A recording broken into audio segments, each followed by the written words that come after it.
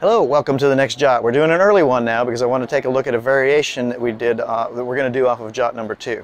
So, hello, I'm PG Tye Botting. We've got girl John with me, and we're going to talk about the twin finger variation, which is no longer a come along, it's now a destruction, okay?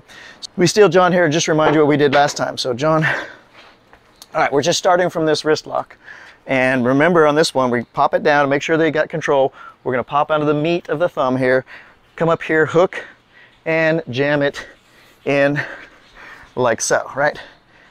And we got the mean thing, and we got a mean thing, okay? And I'm being pretty nice, I just wanted to remind you. All right, so what happens if I take this guy, and instead of doing it as if it's a right arm, so I use the left hand to get that left thumb, or the thumb, if I pop in and get these guys, as if it was the other hand, I do the same motion and pop in here like this. So, one more time.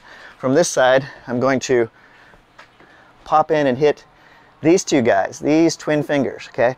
Come in and guide just like I was doing a come along, and I need to guide this in here. Now, this is no longer a come along. The reason he's way down is because when I lock this, it's a destruction, okay? Now, you can just, go out and do other cool things. I don't really care, okay? But all of those good guys. But when this guy goes out, pop those twin fingers, come in and really ream it. And it's a destruction. I'm not going to show the destruction because I like girl John. He's the nice guy, okay? So you get the difference. One is I'm going to come in on the thumb. The other one is I'm going to come in on the twin fingers. All right, hope you enjoyed. Catch the next one. They'll come out randomly like this, and stick around. All right, thanks, John.